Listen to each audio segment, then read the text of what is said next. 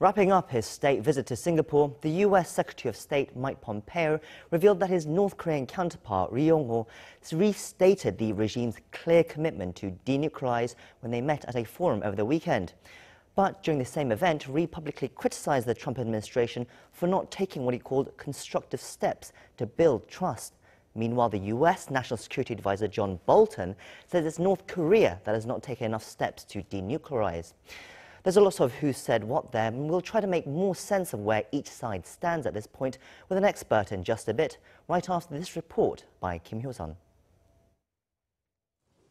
U.S. Secretary of State Mike Pompeo says North Korean Foreign Minister Lee Yong-ho has made clear the regime's commitment to denuclearize. Returning home from his trip to Southeast Asia following the ASEAN Regional Forum, Pompeo told reporters that his North Korean counterpart should deliver on the commitments Pyongyang has made.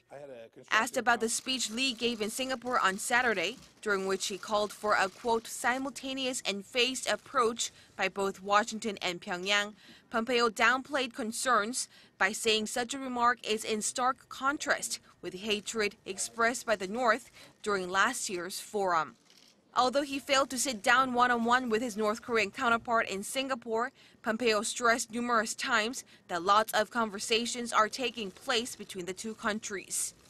Meanwhile, CNN reported Monday that North Korea believes there is a strong possibility of a second summit between its leader Kim Jong-un and U.S. President Donald Trump. Citing an American government official, CNN explained that the recent exchange of letters between the two leaders is seen as a positive sign.